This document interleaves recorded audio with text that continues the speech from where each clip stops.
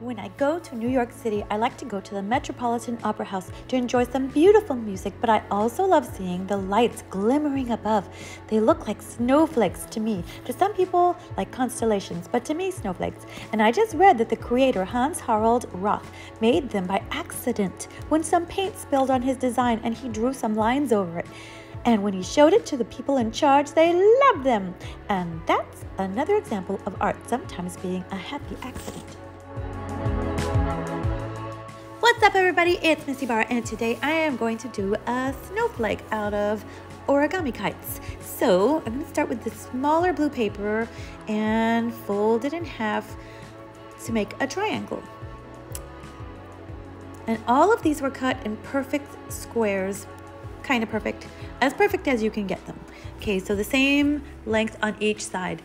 Then I create my kite by folding inwards like this.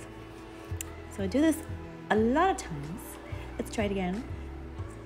It has to be like a diamond or a rhombus, right? And I'm like clapping my hands here with my little, okay, then I fold it over, press, open it up, then fold inward.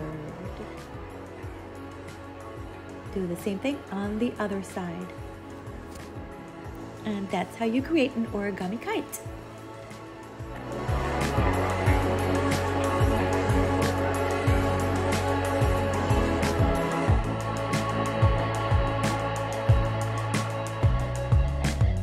Make sure that the placement of these 6 arms is really good. I always make some creases, so I fold here and here like this, and then like this, and then I know where to put my first 2, okay?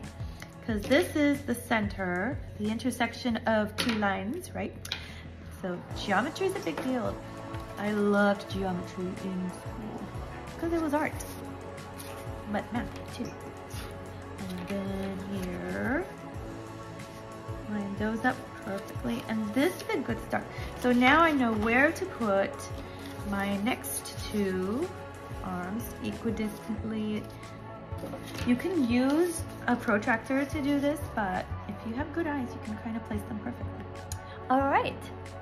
So I'm gluing everything down nice and neat, and I'm just making a design as I go, and you can do that too. Anything goes.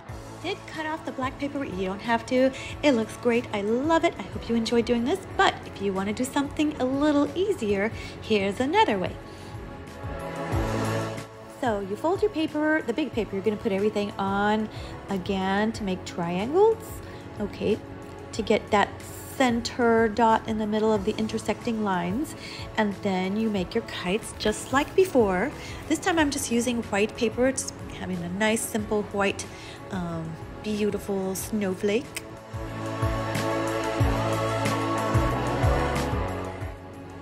And I'm folding all of my kites, and now I'm going to put them on just in 4 corners, and that's it.